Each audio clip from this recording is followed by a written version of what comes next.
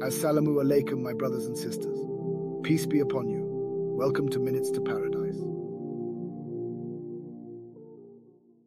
What is riba?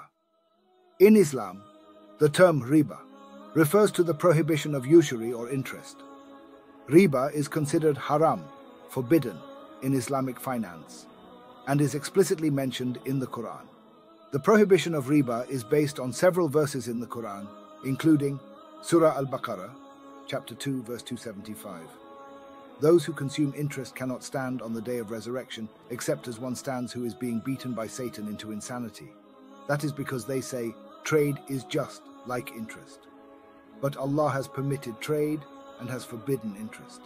Surah Al-Baqarah, chapter 2, verse 276. Allah destroys interest and gives increase for charities. And Allah does not like every sinning disbeliever. The prohibition of riba is also supported by the sayings and practices of Prophet Muhammad, peace be upon him. Islamic scholars define riba broadly as any unjust increase in the amount of a principal loan, regardless of the form it takes. There are two main types of riba: riba al-qard, usury in loans. This occurs when an additional amount is charged on a loan when it is repaid. Riba al-buyu, usury in trade or business. This involves unjust gains in business transactions, such as charging extra for deferred payments.